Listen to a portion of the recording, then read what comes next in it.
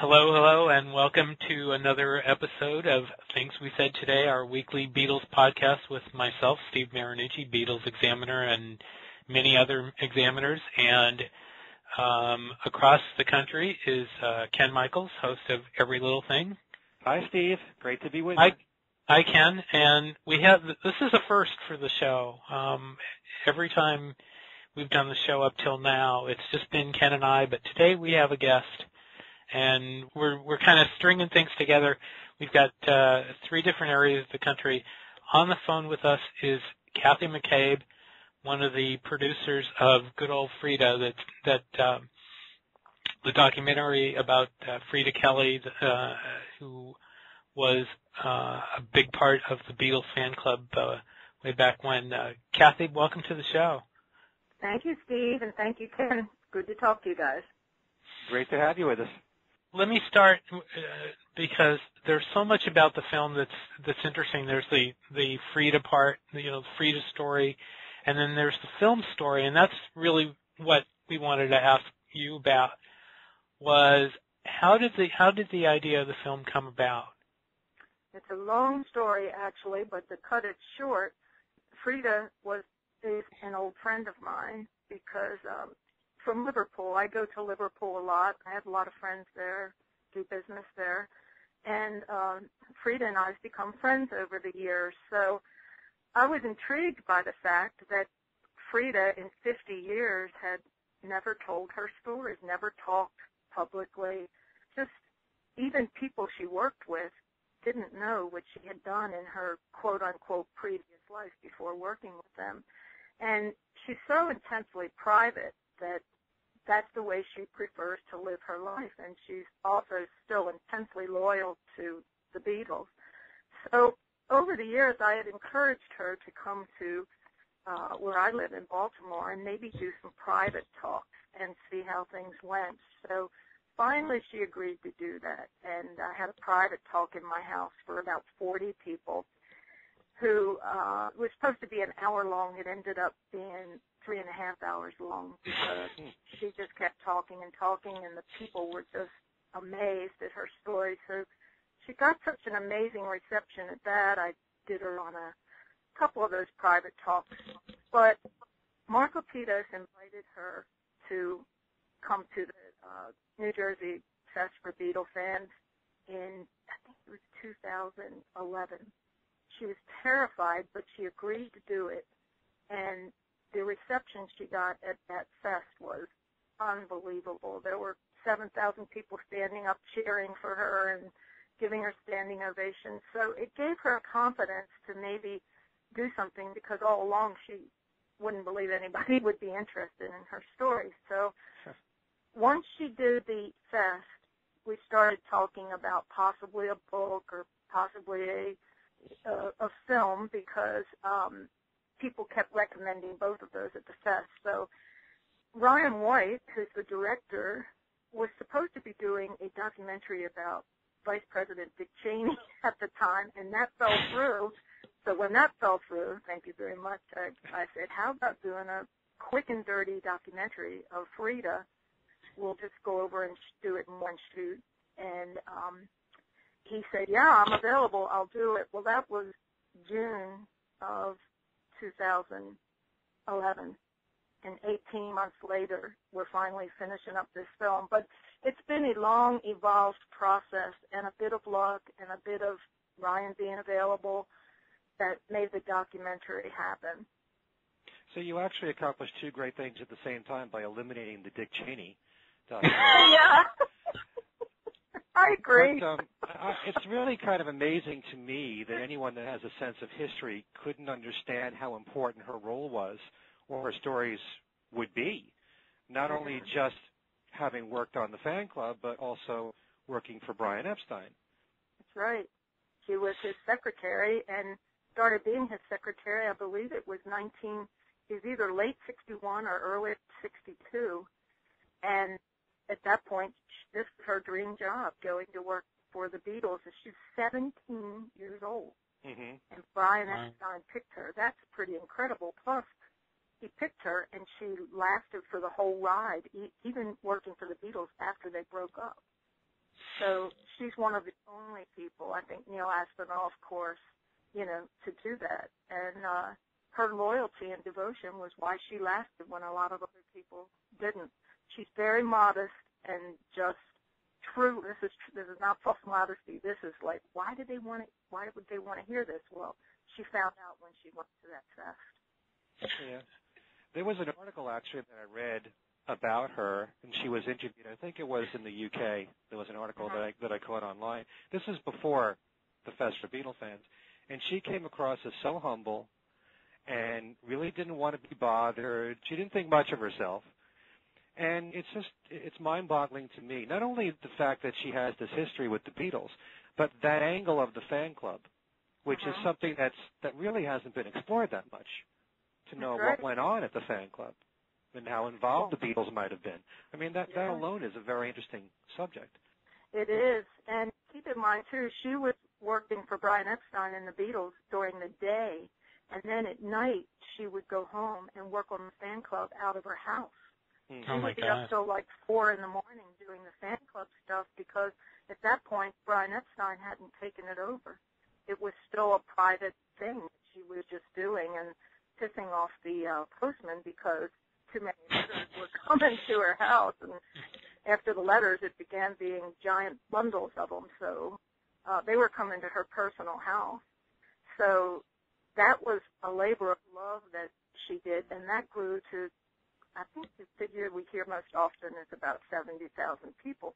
And she was the link between Beatles fans and the Beatles in a time before Internet, before email, everything like that. Everything she did was by hand. She wrote these letters by hand, the responses, or she had a little typewriter. But she was just working around the clock on the fan club. And the neat thing now is we have so many people that come up to us holding their little letter that she sent to them or their picture of the Beatles that she sent. And they saved it.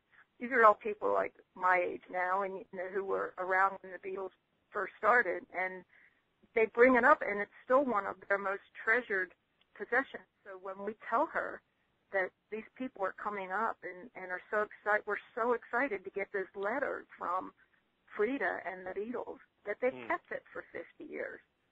And she's just astounded by that.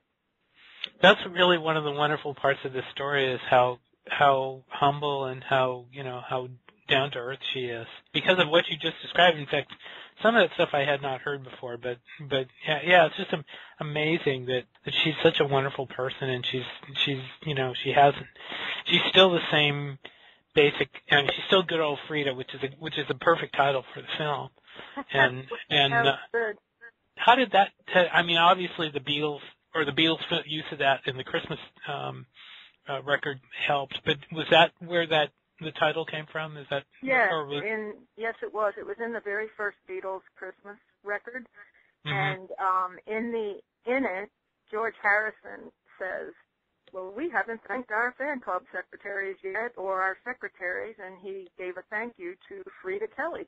And in the background, the other three Beatles yelled, "Good Ol Freda," and that has stuck for 50 years. That's how people think of her. And you're right, Steve, that is the kind of person that she is. So, yep, that was it. She was very upset to hear that she was in the Beatles disc because Cilla Black actually came into the office and told her she was in it. And she said she was just very worried about what they would have said because they joke around all the time, humor. So she thought they might have said anything, but as it was quite nice and appreciative. That's wonderful. That's that story about Cilla Black. I mean, what a great story that is. And I'm sure she must be proud all these years that she's really immortalized by the Beatles on disc. Yeah, I mean, there are people who listen. I wouldn't call it proud. That's not a word I associate with her, but I think she's more amazed by it, by this whole phenomenon, as all of us are, that has continued for 50 years and is still going on. Well, Well, she must be aware that there are some Beatle fans in the world that listen to those Christmas messages every year at the end of the year, and they hear the name. I didn't know that. No. So Oh, I'll pass on that story. Oh, yes. They definitely get played a lot around Christmas time for sure. For many people, the only way they hear Tiny Tim is at the end of the year. That's right. It's a shame, Wow. but that's just how it is. Yeah. Without giving too much away, will there be photos or videos of the Beatles that maybe we've never seen before in this documentary? I'm sure there's going to be photos in it because we have Frida's personal collection.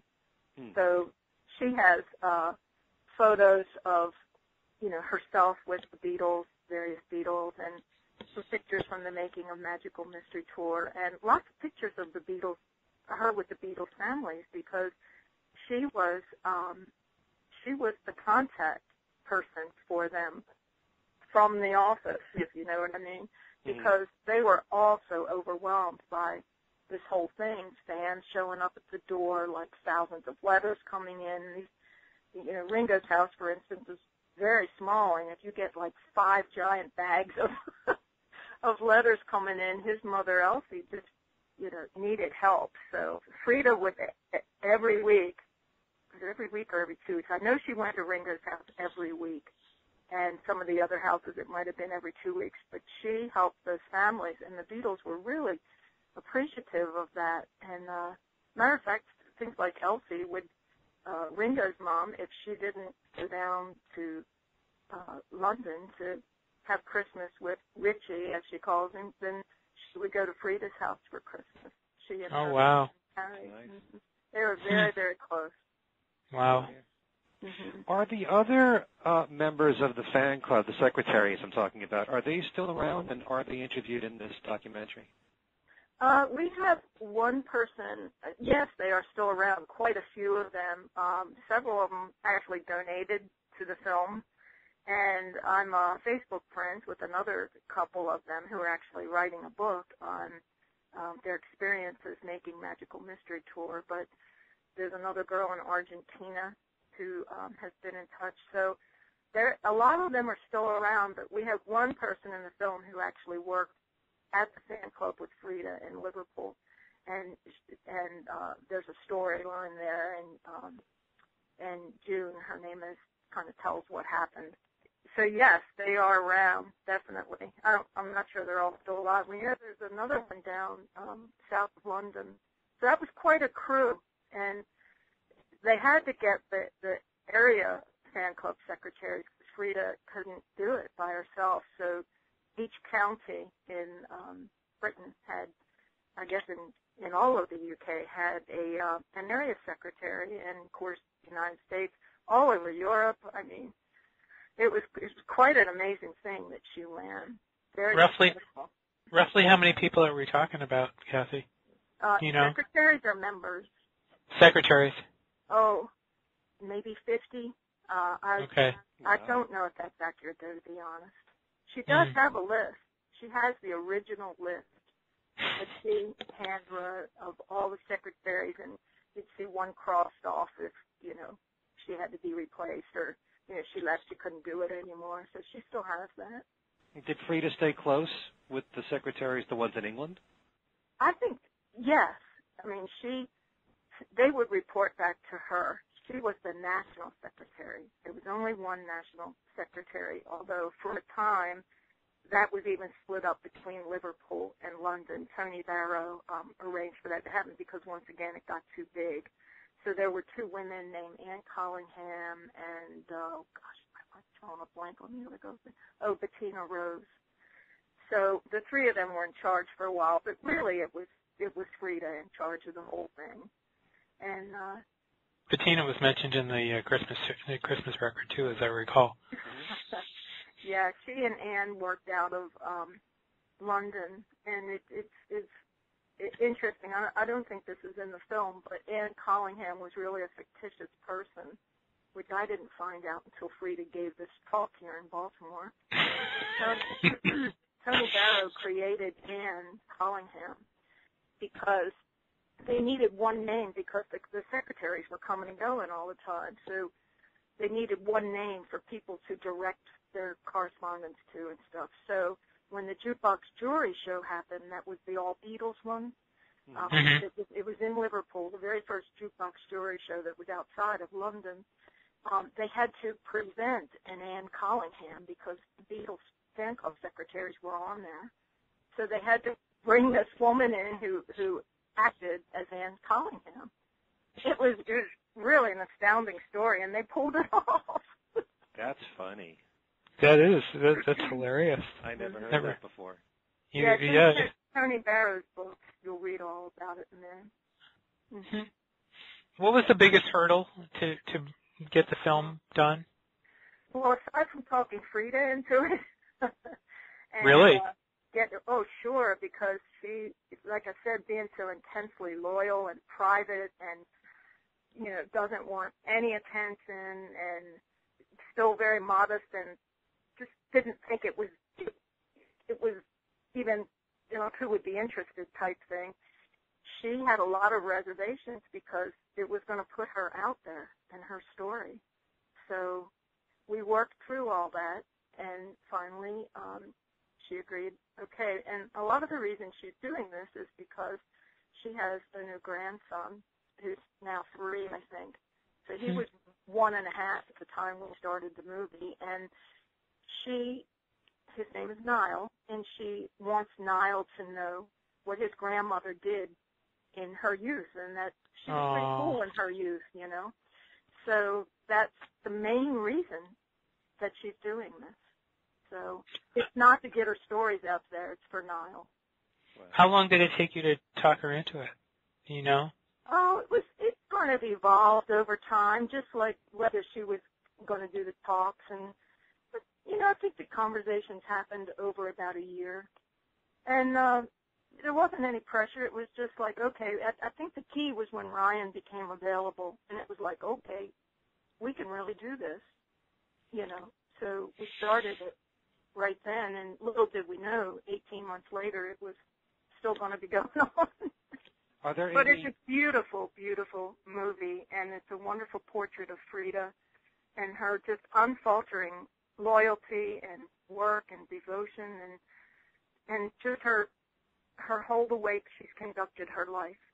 It's a beautiful tribute to that. And people that have seen it, and I even cry when I watch some parts of it. It still gets to me, But a lot of people that see it are so excited when they see it. This is really, really good, and they're just so glad that it got made. So, but the other hurdle, of course, is the financing. So we had a dream, but we got to find the financing to it. Yeah. Were there any famous people connected to the Beatles that became involved or were interviewed for this documentary? Yes, Tony Barrow, of course, and unfortunately, a lot of the people that she worked with, and I mean a lot, have passed away. Neil Aspinall, she was very close to Derek Taylor, Mal Evans. I mean, the list just goes on and on. So they're not around anymore to have been in the film. I think they would have been because they worked with her from beginning to end. But Tony Barrow, of course, and Billy Kinsley, who is in the Mersey Beats, and he has known Freda since back in the 60s, and also his band played on I think I have this right, his band played on stage on the same bill with the Beatles more than any other band. So, and by the way, the last time we talked, you mentioned his book, and I picked it up, and his book has a great story that I wish I had known when I had talked to Pete Best recently, that he was there the day Pete Best got fired. That's and true. he details the story in the book, and he talks about seeing Pete and Neil walk out of the office after Brian had canned him, and the look on his face. And he said you had said he didn't remember, although Kinsley seems to say that they kind of looked past Pete. I mean, their minds were. It sounds like their minds were elsewhere. I don't know where the whole part of that is, but yeah, it's in there that that they saw Pete the day, right after he got fired from the Beatles. Mm-hmm. So and also, Billy was the one who got Pete playing again, and formed the very first Pete Best band was Pete and Billy, and they had a little record out. I think it was called Heaven, and that was when he started playing again. And Billy told me that first gig that they did, Pete's mom was standing on the side of the stage, and when they came off after the show was done, her name was Mona, standing on the side, just crying her eyes out, just saying, "I'm so glad that you got my son playing again." So nice. He and Pete are still very close friends. What exactly are the plans after South by Southwest for distribution of this? Will it be strictly a DVD release? No, it won't be. The first bunch of months, or the first several months, I should say, we're in several different film festivals, although the South by Southwest is the only one that's announced yet. There are others that we aren't at liberty to say until they do announce it. So we're hoping for a really good film festival run. Ryan's first film was called Pelada, and it was in 25 different film festivals all over the world, so he's got quite a track record with that, and we're hoping that it will be picked up for as many. So we've got the film festivals, and we've got an agent signed on, a fellow named Josh Braun, who's actually the #1 sales agent in the country, who's just in love with the film. He's a big Beatles fan too, and so he'll be at South and Southwest talking to people down there who might want to distribute it. So, but that's a long time happening. That's a lot of discussions and a lot of time. We don't know what's going to happen yet. We do plan to distribute it not only as a DVD but digitally, like on iTunes.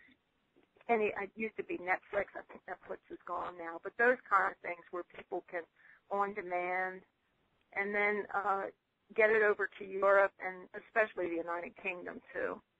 Right. Is it going to hit the theaters, too? Or are you looking at a theatrical run? We're certainly open to that, and that's going to be up to Josh, what he works out. But we're open to theatrical runs and art house runs, where kind of the... I wouldn't call this a Skyfall or something. It's not like a big major motion picture, so funded by the big production companies. So it might be the art houses that are more interested in this. And of course, right. The big theaters have an art house in their theater anyway, in the multiplex. But yeah, we're open to all of those things and talking at this stage, talking to various people. Okay, that's fantastic. We wish you much luck with this documentary. We're looking so forward to seeing it. And we do want to mention that if people want to help contribute to the making of this documentary, there is a way to do so. And the information that I have here is that they have to go to a link. It's called the Southern Documentary Fund. What is the SouthernDocumentaryFund.org? Yes. And then all they have to do is just, in the search, type in Good Ol Freda, and then they're on the website. Yes, and those are tax-deductible donations. We always need those. And we raised money in the beginning through Kickstarter. We had nearly 700 people donate to, anywhere from $1 to $1,000 to help us make the film. At that point, we knew we could make it. We're in the second stage of fundraising now, where the post-production costs are involved. And Ryan and I have not taken any salaries, a penny. We don't plan to. So it's only because that's happening and that fans donated that we're able to make this. So it's almost like a joint project, labor of love type thing. Right.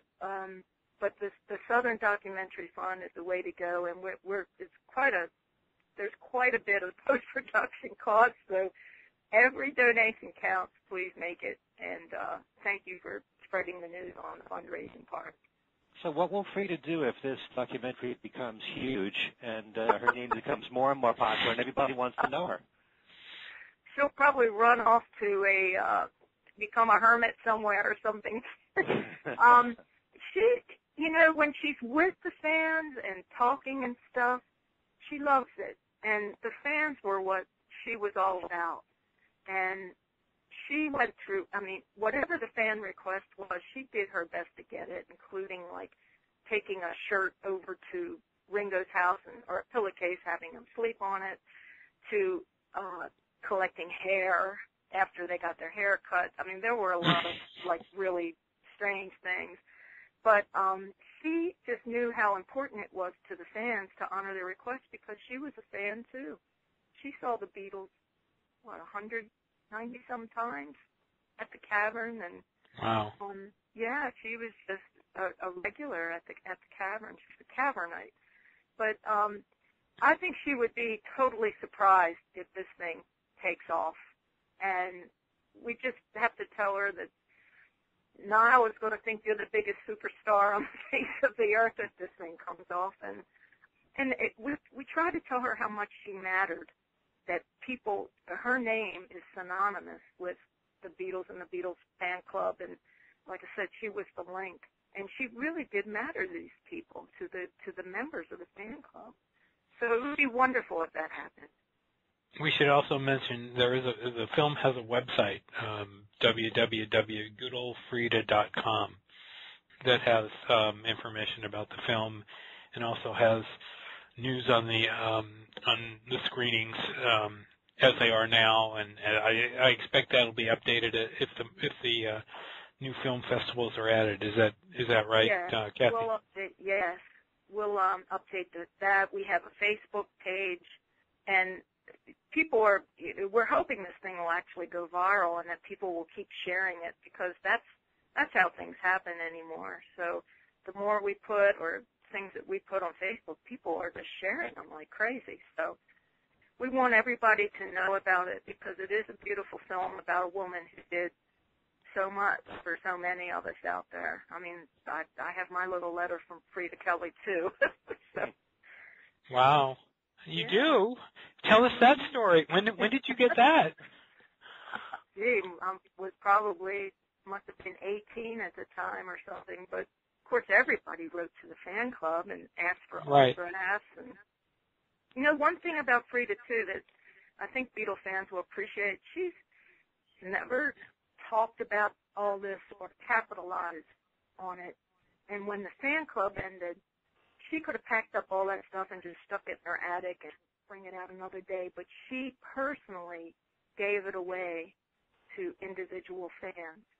And if she had all that stuff now, she could be a very wealthy lady, but instead she gave it away because she felt it belonged with the fans. That was all about.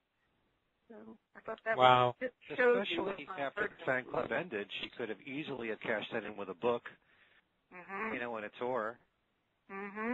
Very easily. That's one of the real interesting things about the story that like you say, she resisted. She was hesitant about putting her story out, and that it's taken us this long to get it. But it's one of the great stories of the Beatles and the whole thing. When we talked a couple of weeks ago, but I asked you about whether or not there was going to be Beatle music or the Beatles themselves, if Paul and Ringo were going to be involved. Has anything happened that you can say about that here? Nothing's happened yet. We're still hopeful. We're still negotiating. We have not been turned down. Okay. Which is positive in itself, and we're very, very hopeful that we'll be able to get the music, but we just don't know yet. Hopefully soon, because the film's quite near to being finished. As soon as it happens, we'll put it out there. You said you had told me that as far as South by Southwest goes, there is really no drop dead deadline for something like this, if in fact you get their permission.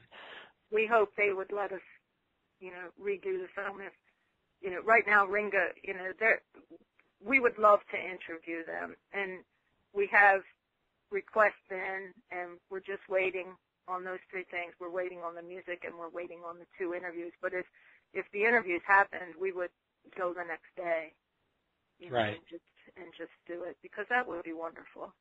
It would be wonderful because she, be a way for them to show their respect for Freda. And it's a question we get asked frequently, like, are they in the film?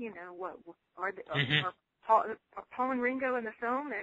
And when we say no, fans are kind of a little surprised, and they go, well, why not? And we say, well, they're, here, there, and everywhere, and it's difficult to get through, but we know at this point we're just waiting, and we really hope that they do it, because it would make it even that much more special to hear it coming from their own mouth, Right. I'm sure they've got great stories, too. They'd probably embarrass her, but, they'd be great stories. What would be a really cool thing, although it's probably shooting the moon to even suggest this, is have Freda with them, getting them together in like a reunion. That would be nice. Yeah, it really would. That would be get your hankies out, folks. That's what that would be. That's God. We would be crying and they would be cracking jokes the whole time. Probably. Yeah. Do you know if Paul or Ringo have contacted Freda at all about this? I don't really know. I don't know, to be honest. I don't want to say yes and then have that be the wrong answer. I don't know what she's done with either one of them, and I didn't poke into that, Okay. You don't know that they've had any contact over the years at all, then? Oh, over the years they have, but I'm not sure in the past year, the past month, or like I said, I don't press Freda on that. Okay. But after the Beatles breakup, they kept in touch. They did for a while, but then up in Liverpool, and they're all over the place, and I don't honestly know how much contact they've had over the years. I know they've been in contact, but I don't know, if they just pick up the phone and call each other or what. You'll have to ask Freda that. Okay. Well, we will. You ask her. We'll ask her. So, again, that link, if you want to make a donation to help the cause here for the film, you have to go to the website of southerndocumentaryfund.org and then type in the name search there of Good Ol Freda. It's under Works in Progress, and it says Good Ol Freda is in that list. So if you look under Works in Progress and you go to and you click down to Good Ol Freda, it's there. So. Well, thanks so much to both of you too for having me on and spreading the word and helping us. And very nice to meet you, Ken. Big admirer of you. And of course, Steve has been amazingly helpful all along too. You're welcome. Lots of articles and good support. Thank you so much. Oh, you're welcome. Great to have you on the show, and we hope to run into you at one of these festivals. I hope so. Is there any chance that you'll be at any of the Fest for Beatle fans? Yes, I'll be there in I think it's first weekend in April. Oh, so you're going to be in New York? Okay. Yeah. And I even might be too. Who knows? We'll see. Oh, good. How about you, Ken? Oh, yeah. He will be. Panel on Sunday. Oh, wonderful. Well, we'll have to find each other, and I'll bring you up to date on what's going on. Okay.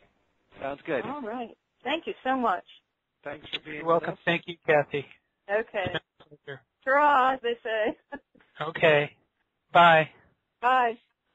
If you want to get a hold of us, you can get a hold of Ken on his website, www.kenmichaelsradio.com. You can find me on Examiner.com under Beatles Examiner, George Harrison Examiner, Paul McCartney Examiner, and Ringo Starr Examiner. We both have our own pages on Facebook under our names. The show has a page on Facebook under Things We Said Today. That you can find the show on iTunes and on Podbean.com.